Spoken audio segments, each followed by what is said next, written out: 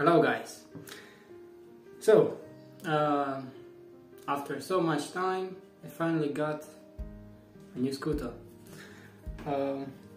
It's my second electric scooter and this thing is a beast.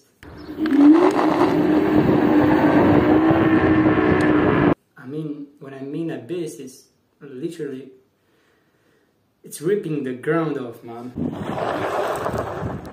So this scooter is from the company Hoodax.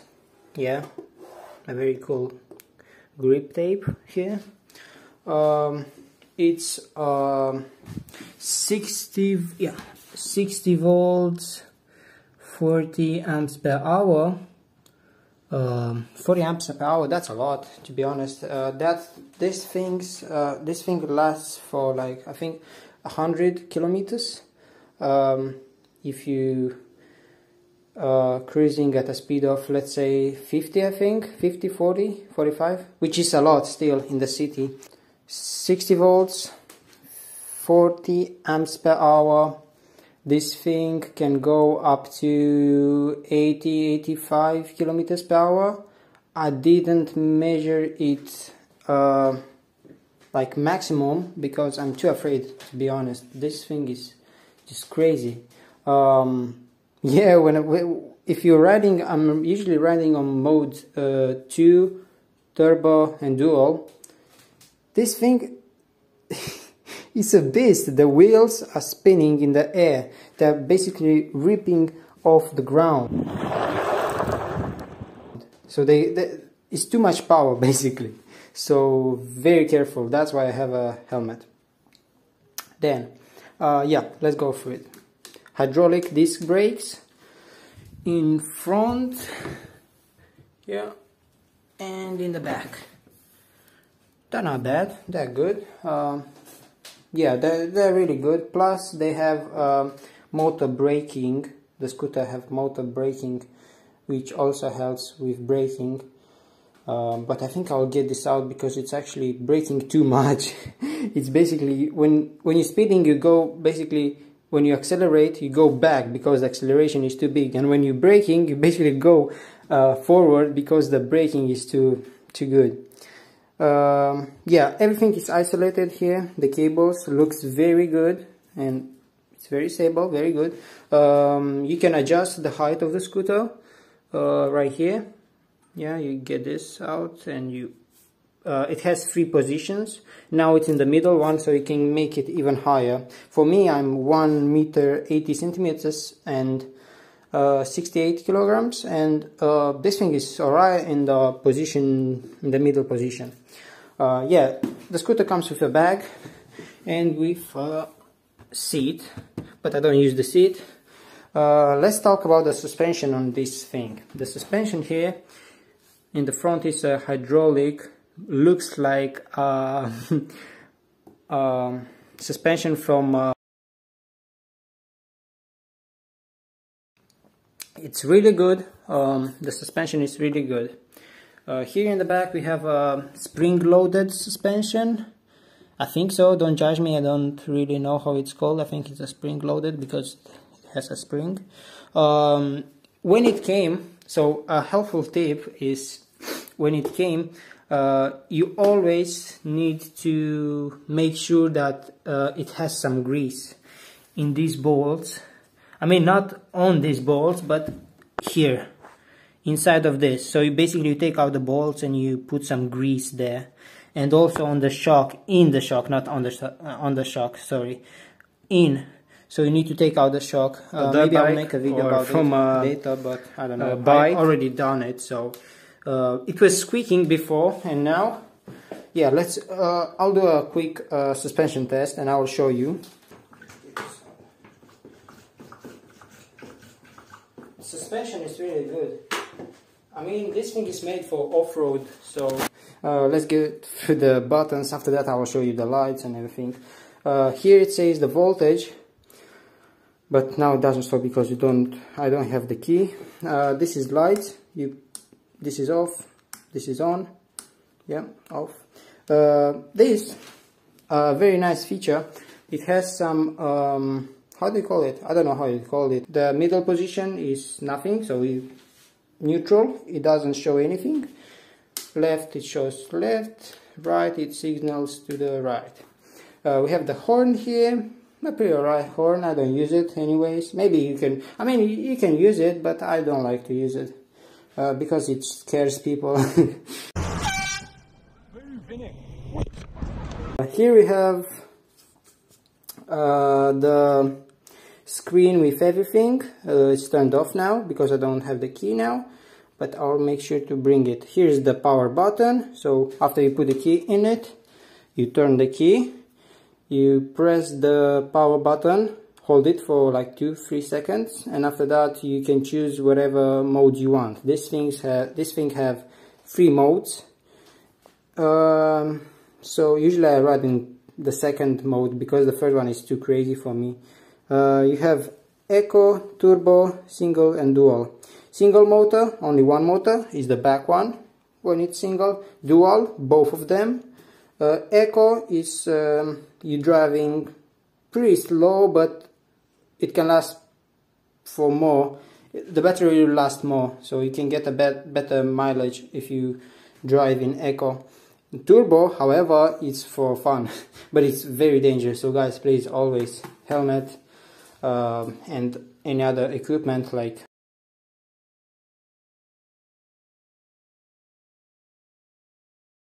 You need to be very careful with this. You can fold the scooter if you want to. So if you pull it back and then press here, you can fold it. Okay, now that I got the keys, we can finally start it. Of course I will not go because I don't want to bump into the fridge. I still need this fridge, so you put in the keys.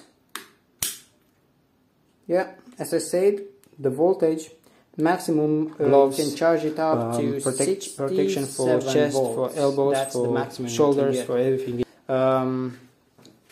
Yeah, as I said, the lights pretty powerful. Let me turn off the light. Pretty powerful if you ask me, but anyway, I don't ride in the night usually. Yeah, let's hear the horn. Oh man, this is loud.